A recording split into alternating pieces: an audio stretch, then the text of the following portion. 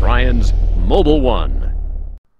I've never seen a piston that got deformed this bad without going through the engine block. Fortunately, it didn't break. It just bent on two planes. So these pistons are a little tricky. Let me show you why. So to get these to break, you hit it on this part right here that's not any machine surface. Grip it firmly and just tap it like this. That's all it takes and they break. If you want to be a control freak and put it in a rubber tooth vise or something, you can do that. But they break really, really easy. I was nervous with this and was going to do it in the vise because these are 220 bucks and they're on back order. But as you can see, it just doesn't take much anything at all. Watch this crack right here disappear. Isn't that amazing? It's gone. Watch it come back.